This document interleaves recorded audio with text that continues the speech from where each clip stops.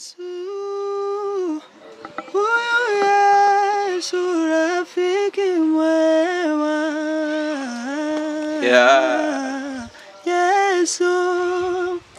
huyu Yesu mina upenda.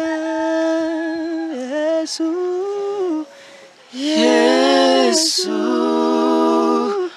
huyu Yesu rafiki mwema. Yesu,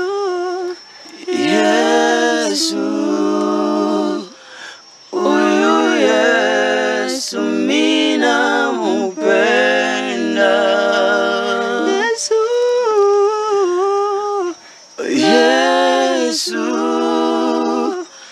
huyu Yesu rafiki mwema.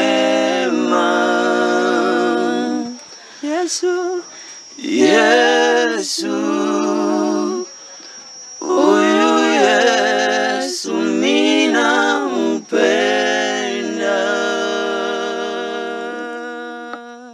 Mimi hapa Msonoaji na leo tupo kwenye kamera za Blob TV na waimbaji ambao wanaimba vizuri sana. Leo naishi nao kwa muda mwingi. Kuna mengi usiyojua kuwahusu. Vipaji ni vingi sana ila vimejificha. Jukumu letu sisi kama Blob ni kuvisanua na kuvileta mbele ya kamera zetu, uweze kuvitambua na kuvijua kwamba vipo. Brother, tunaanza hapa ni aje? Fresh. Unyama sana. Kama kawa. Harakati. Fresh bro. Bwana Sasa asifiwe. Amen. Dada, pale mambo vipi? Uko salama? Ndio. Tukuite nani? Sandra. Sandra nani? John. Sandra John. Bro? Poa. Uko salama? Fresh kabisa. Unaitwa nani? Wamoja wananiita kaka P. Ila kwa mimi napenda waniite Paulo.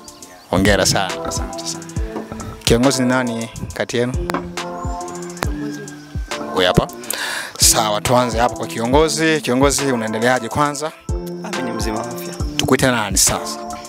Kwa sasa mimi ninaitwa Chris. Kwa sasa. Yeah. Before ulikuwa unaitwa nani? Before walipendelea kuniita Abdu. Yeah, au Abdalla. Abdu ndo kikamilifu jina lako ambalo umepewa na wazazi wako? Yeah, exactly.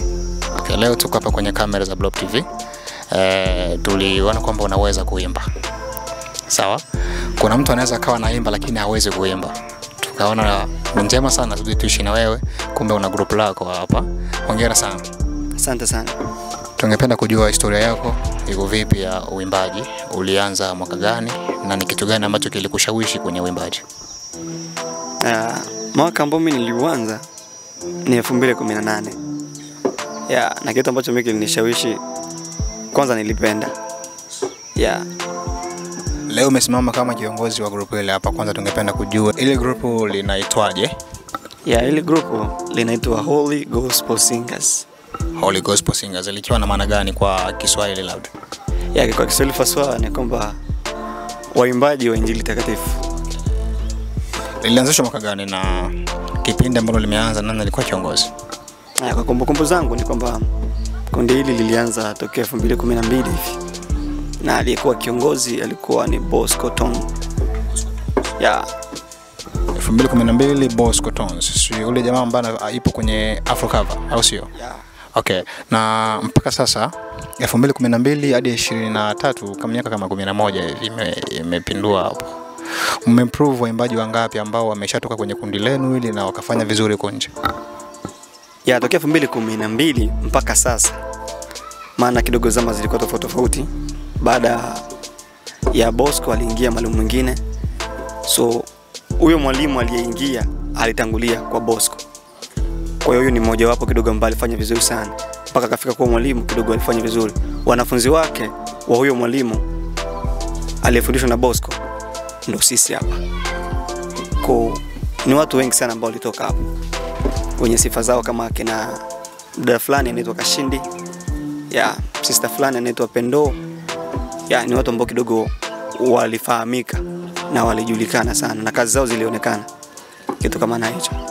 Kwa mpaka sasa hivi tukichukua takwimu, mmeshatoa waimbaji wangapi ambao wamefahamika na wameenda viral huko? Kutoa waimbaji ambao wamefahamika na wameshaenda nje. Ni wengi sana. Yeah. ni wengi sana. Kutokea leo mimi napenda nije nijiunge kwenye group hili hapa, ni vitu gani ambavyo nataka nizingatie kabla ya kuingia kwenye group? Ya kwanza kwenye group letu hatubagui. Ila kanuni na utaratibu wa kundi ni kwamba ustaarabu ni kitu kimoja ambacho tunakihitaji. Afu kitu kingine ni kwamba ukifika kule uje kwa nia na malengo. Hivi ni vitu ambavyo kidogo sisi kwa upande wetu tunaona ni bora sana. Sawa, mimi na commute kidogo naenda kwa Blaza Po pale. Sawa bro. Leo uko hapa kwenye group hili hapa kama alivyosema mzee. Tungependa kujua ilikuwa vipi mpaka ukajikuta umeingia kwenye ile group. So mimi kuingia kwenye group hili nilishirikishwa. Nikashirikishwa kwa sababu nilikuwa tu nimekaa, nilikuwa sifanyi zoezi, ila sister hapa akanishirikisha, akaniambia no, uweze kukaa hivi, inabidi tuanze kwenda kufanya zoezi, kwa sababu sijui alichokiona kwangu. Labda aliona kwa kile kidogo nilichonacho nikiendeleza na zoezi kwenye group lile naweza nikapanda kidogo dawa. Ikanibidi niende. Ndio nikaenda, ilikuwa ya mwaka jana. Mwezi wa 9 kama ina maana nimeshakuwa na mwaka mmoja kwenye group. Hivyo unajihisi vipi kuwa hapa kwenye kundi la Waimbaji? So kibinafsi kabisa najihisi kwa vizuri. Ya kibinafsi najihisi fahari sana kuwa kwenye kundi. Kwa sababu napata vitu ambavyo sikuwaga natarajia kama naweza nikavipata kwa peke yangu kisi nilipokuwa nyumbani. Kitu kama hivyo naona kuwa ni dabam sana. Uliwahi kuwa na ndoto za kuwa mwimbaji before kabla kuwa hapa? Eti? Uliwahi kuwa na ndoto za kuwa mwimbaji before kabla kuwa hapa ulipo leo? Niliwahi kuwa na ndoto hizo sana. Hizo ndoto zilianza kipindi gani au muda gani sasa hivi? So naweza kusema kuwa ni kitu ambacho cha kwanza ni motion ambayo ilianza toka utoto. Ni vile tu kumpata mtu ambaye atakuza kilicho ndani na kuikuza ile ndoto kusudi ionekane kuwa kweli. Ya hivyo. Toka nikingali mdogo kabisa nilikuwa natembelea vikundi vya makwaya nikiwa na miaka 5 hivi. Tuseme muziki kwako ni ndoto na ni kitu ambacho umekizamiria kutoka moyoni. Tungependa kujua ni kitu gani ambacho umeweka kama vile malengo au unapenda kuwa nani baada ya muda fulani kupitia muziki wako? Ni vizuri. Siwezi nikasema kuwa muziki kwangu ni ndoto, ila mimi nasema kuwa muziki kwangu ni maisha. Kibinafsi muziki kwangu ni maisha kwa sababu muziki ndio kitu pekee ambacho kinanifanya mimi kujihisi kuwa huru sana na kujihisi kuwa na amani. Ninapoishi bila kuimba najihisi kama vile nimemiss vitu baadhi, kitu kama hivyo. So na kuhusu kuwa nani, mimi nahitaji kuwa kama mimi, sihitaji kuwa kama mtu yoyote. Nahitaji kuwa kama mimi, na matarajio ya Mungu kwa wanadamu wote ni kuwapatia level ambayo mwenyewe alitayarisha. Kwa hiyo siwezi nikajikadirishia, nahitaji kuwa kama hivi. Na japo Mungu alihitaji kunizidishia hiyo, ni kuwa kama vile najitilia limit. Sasa hapo siwezi kabisa kujitilia limit. Lakini taswira mafanikio iko kichwani mwako kwa kupitia muziki wako. Okay. Na unafikiria ni mbinu gani au ni njia zipi ambazo utazipitia hadi kufika pale ambapo unataka wewe? So kibinafsi naweza kuwa ni kuendeleza mazoezi kwa kasi sana, kutumika kama gisi wengine walivyotumika, kwa sababu tunaowaona leo wanakuwa watu ambao tunawashikilia na kuwafuatilia kwenye mitandao ya kijamii, na wenyewe pia walitumika wakasota sana, na pia na kudumu kwenye magoti. Inafaa sana. Tuende hapa kwa dada yetu ambaye kidogo anaonekana ni mnyonge sana. Hatujui ndo hali yake au ni kamera. Dada mambo, umesema kwamba unaitwa Sandra. Tungependa kujua Sandra, historia yako ya muziki ilianzia wapi?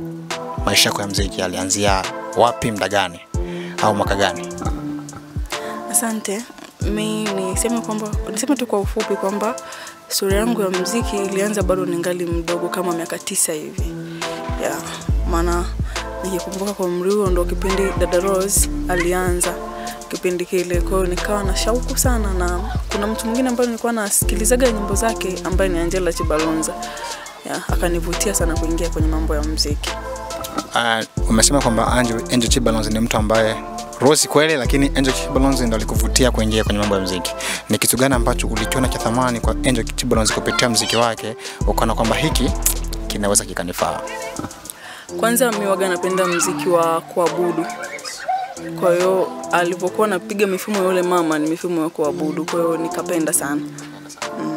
Wimbo wake upi pendwa sana kwako ambao tuseme siku mbili zoezi zikakatika uje usikilize? Napenda karibia nyimbo zake zote, kwa hiyo siwezi kusema kwamba ni wimbo mmoja, hapana. Na baada ya kuanza kuimba au kuanza kupenda kuwa mwimbaji toka 2009 mpaka sasa hivi, umeshafikia ile level ambayo ulikuwa unatarajia kuifikia? Kidogo naanza kuelekea. Ndio. Basi labda ni kitu gani ambacho kinakupa changamoto kwa muda wote huu zaidi ya miaka 10 hujafikia pale ambapo unataka kufika? Unajua kwanza tumebeba mwili wenye madhaifu. Kwa hiyo kuna muda mtu unajikuta una nguvu ya kufanya mazoezi na muda mwingine unajikuta umedhoofika kabisa, unakaa nyumbani. Kwa hiyo zile siku ambazo umedhoofika kama hujafanya mazoezi mazuri hapa katikati, unajikuta kabisa umefeli. Ni waimbaji wapi ambao wago nawafuatilia tutane na Angel Chibalonza ambaye asha katika kwa nyuma? Kuna wengine wamekuja hapa wameinuka, ni yupi ambao wewe kama vile unaonaga huyo hapa anafanya kile ambacho nakipenda zaidi tofauti na Angel Chibalonza? Kwa hapa Afrika au international? International kwanza mimi sina modo. Yaani naangalia tu kile, nachukua kitu kidogo kidogo, kwa sababu huwezi kuchukua vitu vyote vya watu, lazima uchukue kidogo uchanganya na ya kwako inakupeleka. Sawa. Leo uko hapa kwenye group hili hapa, jina sikumbuki, kimombo kinasumbua. Tungependa kujua uliingiaje au uliingia mwaka gani kwenye group hili? Mimi niliingia 2019. 2019. Ndio. Mpaka sasa miaka 4. Ndio. Hiyo situation mpaka ukaingia kwenye ile group ilikuwaje? Nilishawishiwa na kakangu. Anaitwa nani? Fadhili. Naye pia ni mwanamemba group hili? Ndio. Ni kitu gani ambacho unafikiri labda alikiona kwako cha thamani sana ambacho kikija kwenye group hili kitafaa kundi na wewe pia? Nahisi aliona wanavyoimba wengine, wanaofanya mazoezi kule chini, wanakuja wanakuwa watu wazuri, akahisi labda na mimi nikifanya hivyo nitaonekana kuwa na mimi niko bora kati ya wale wanaofanya vizuri hapa. Ndio. Poa amesema kwamba wewe ndio mtu ambaye ulimshawishi hadi kuja kuwa kwenye group hili hapa. Hiyo situation mpaka kumshawishi Paul ilikuwa vipi? Kwanza mimi na Paul tuna group ambalo tunaloliimba tofauti na hapa. Alafu tulipokuja kukutana kwenye mazingira kama haya, nikaona ni mwimbaji mzuri. Hapo mbeleni ndani yake kuna kitu kikubwa, kwa hiyo nikaona asikae hivyo bila kufanya mazoezi. Bora ajiunge kwenye ile group ili aendelee kufanya mazoezi. Ndio. Kabla na baada ya kuwa kwenye kundi, mabadiliko yako vipi kwa uimbaji wako? Kabla ya kuwa kwenye kundi sikuwa kwenye ile level ambayo niko kwa sasa hivi, lakini baada ya kujiunga kwenye kundi nina mabadiliko makubwa sana. Unayazungumziaje au mabadiliko yako vipi labda watu waelewe? Zamani nilikuwa na mfumo ambao nilikuwa naimba kikwaya sana. Yaani nilikuwa siwezi kuimba muziki wa kuabudu labda, lakini sasa hivi at least najitahidi kuingia kwenye mambo ya kuabudu. Na unajifeel vipi kuingia kwenye mambo ya kuabudu? Raha sana. Kama ulivyosema kwamba ndio muziki ambao unaupenda. Ndio. Hongera sana. Asante. Walimu wanakuja kwako tena. Ulisema kwamba kundi lilifunguliwa 2012. Sasa hivi ni 2023 na tunaenda kupasua mwaka, tunakaribia 2024. Sawa? Ni changamoto gani ambayo unaipitia kuongoza ile kundi kwa sasa hivi? Changamoto ni nyingi sana na ni kubwa sana, maana kuongoza kundi la watu ambao baadhi wanakuzidi umri, wengine uko level moja na wao, alafu wengine uko under level na wewe, lazima kuwe na changamoto zaidi na zaidi. Alafu ukiangalia akili za watu hazijalingana. Kama huyu hapa anaweza kukariri kitu fulani, anaweza kushikilia kitu fulani, kwa mtu mwingine ikawa ni ngumu kidogo. Ni changamoto nyingi sana. Sema tunashukuru Mungu sana. Level ambazo kidogo zinakuja ndio kama nilivyokuambia mwanzo, ustaarabu alafu unyenyekevu na kupenda. Inakuwa iko ndani yao, ndio maana kupanda level kwa watu inakuwa ni kitu rahisi sana. Mazoezi yenu yanafanyika wapi na muda gani? Mazoezi yetu yanafanyika uwanjani. Yuko hapa. Muda gani? Muda ni 11:50 tunaanza mazoezi. Hadi muda gani? Mwisho ni saa 1 na dakika 5. Okay. Hiyo haiwapi changamoto wanafunzi, mfano wale ambao wanatoka mbali kufikia sema mazoezi mapema, maana ni mbali kidogo, afu unajikuta huo muda unakuwa kidogo ni usiku. Sawa, kwa umbali na giza nini, haijawapa changamoto wanafunzi wako? Changamoto before ilikuwepo. Changamoto kubwa sana, ila tulichukua mfumo kwenda na chukua mmoja afu tunakuja kukutana kwa pamoja. Tunapituana, tunapiga round hizo, ndio tunakuja kukutana kwa pamoja uwanjani. Kidogo iliturahisishia mambo. Malengo yako na kundi hili ni kulifikisha wapi? Maana muda sasa kundi bado lipo na wewe ndio mwalimu ambaye unaliongoza mpaka sasa hivi. Umeweka kitu gani kichwani mwako kama malengo ya kundi? Kwanza malengo yangu na kundi sio sisi kuishia kwenye level hizi, kupanda zaidi. Alafu naamini watu wanakuja alafu wanaenda. Wengine wanakuja alafu wanaenda. Mtu ambaye anakuja na kwenda ni mtu ambaye anatakiwa umtengenezee mazingira hata kokote atakapokwenda, sawa? Aende ni mtu ambaye yuko vizuri. Kila mtu ana nia yake na kila mtu ana lengo lake. Kila mtu anataka afike mbali kwa viwango fulani. Kwa hiyo ni kuinua vipaji vya watu, ili mradi mtu akitoka akija asirudi kama alivyokuja. Naamini ndio malengo makubwa ambayo mimi ninayo. Sawa. Mwishowe kuanza siku moja kufanya collaboration, yani mfanye wimbo pamoja kundi kama kundi. Hicho kitu tunakipangilia. Hicho kitu tunakipangilia. Tulitamani sana mwaka uliopita, lakini kuna misukosuko iliingia, lakini kwa mwaka huu naamini mambo yatakaa vizuri. Labda ni kitu gani ambacho unaona kinawapa changamoto hadi msifikie kwenye lengo hilo la kufanya wimbo pamoja kama vile kundi? Kama nilivyosema, bado tunafanya mazoezi. Maana labda naweza kutamani kufanya mazoezi, naweza kutamani kuimba, nikaingia studio nikaimba mimi na baadhi watu kidogo ambao wana experience, lakini wale ambao kidogo na wao wamekuja tu wafanyaje tuache. Kwa hiyo nikaona tujibidishi kwanza kwenye mazoezi, ili kila mmoja aende anasikika kama kumbukumbu. Sasa leo nipo kwenye group, naimba kwenye group lenu, na ikitokea labda nimepata management ambao naweza kanisimamia mimi kama mimi kufanya kazi, huo mchakato unafanyikaje hapo kutoka kwenye kundi na kujisimamia mtu mwenyewe binafsi? Kwanza kikawaida sisi hatumbani mtu. Maana kama alijisikia kuja, hata akijisikia kuacha si mbaya sana. Ila tu akijisikia kuacha tunajua level yake iko ni mtu wa level fulani. Kitu kama na hicho. Kwa yeye na management yake ni kitu cha taarifa. Natupa taarifa, tunaangalia nini cha kufanya kwa ajili ya kuzungumza na management ambayo inakusimamia. Lakini kama utajisikia kufanya mazoezi tena bado tunakukaribisha, maana sisi tulikukaribisha tokeo ulivyokuja, hatuwezi kuachilia kimazingaombo kama hivyo. Kwa hiyo lazima mawasiliano sisi na manager na management yako lazima iwepo, ili kurekebisha tu mambo. Na ikitokea mfano management zimetokea kama hivyo kuja kumchukua mtu wenu, ni kitu gani ambacho unatakiwa wazingatie ili kuja kuchukua mtu pale? Sawa. Kundi kama kundi lazima zina sheria zake. Na wewe ambao unataka kumsupport mtu wa kwenye kundi lazima ufuate utaratibu.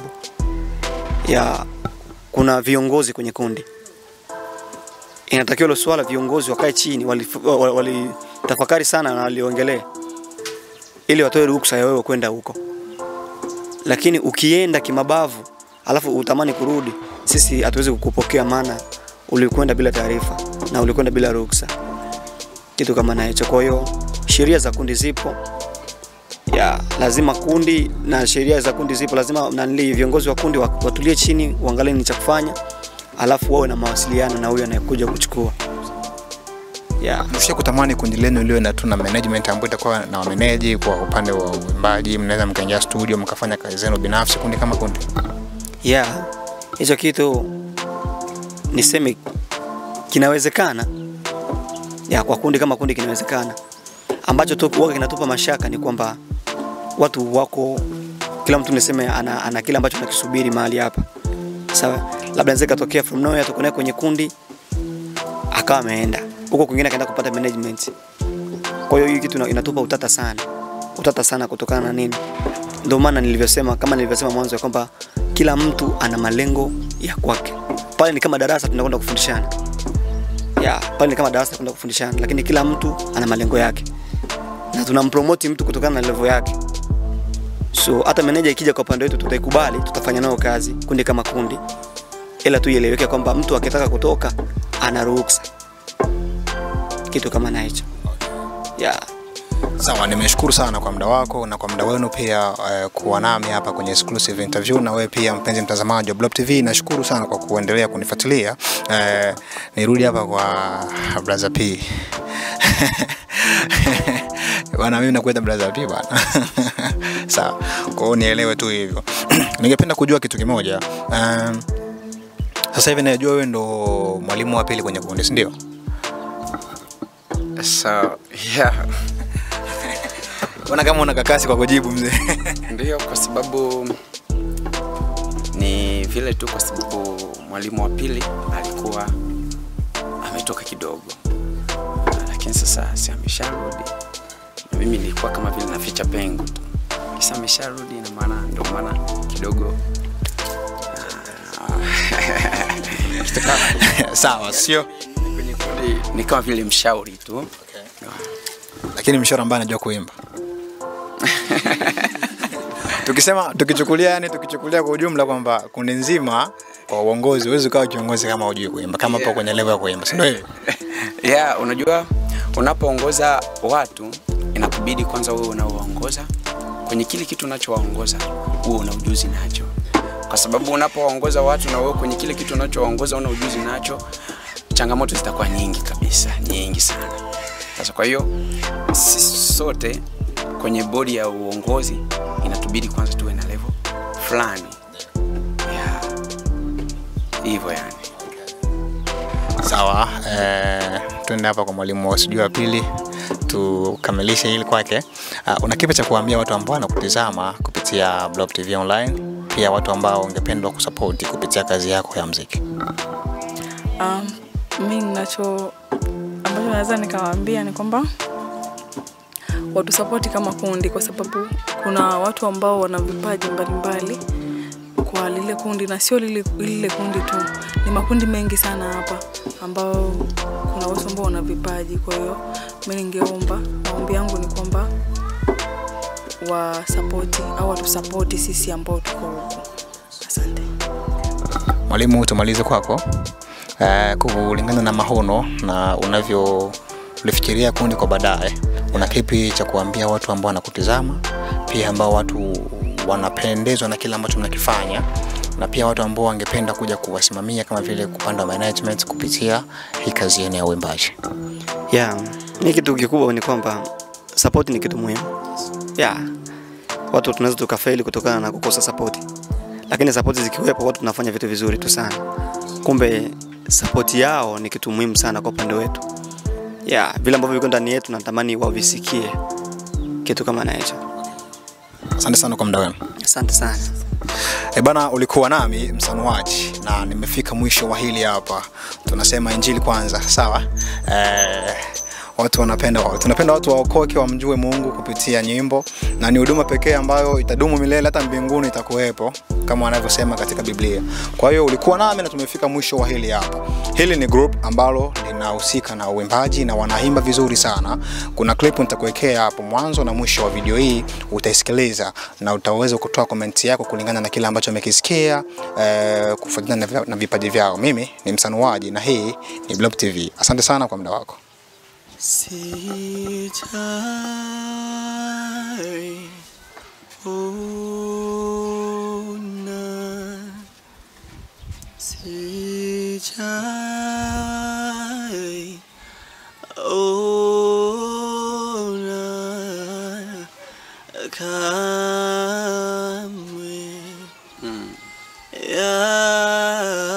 Yahweh,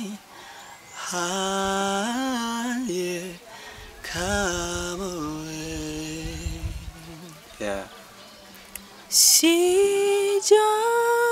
Sijawahi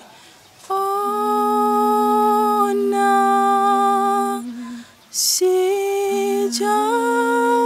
sijawahi ona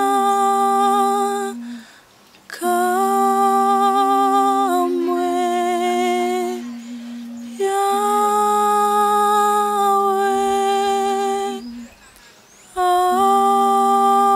aliye kama wewe.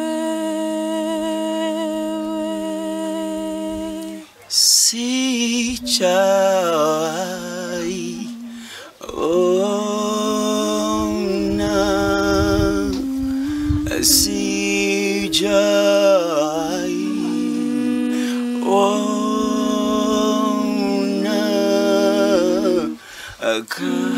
kamwe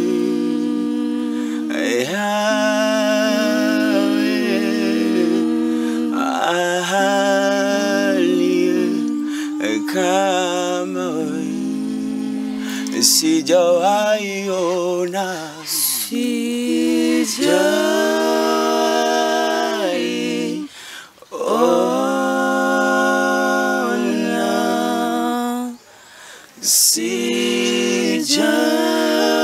sijawahi ona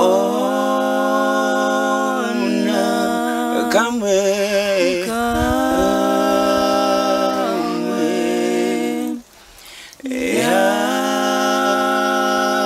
Yahweh aliye kama wewe. Sijawahi ona, sijawahi ona,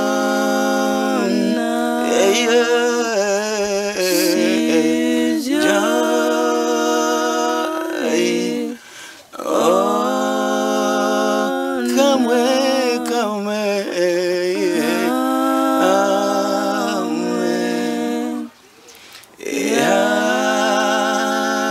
Yahweh aliye kama wewe.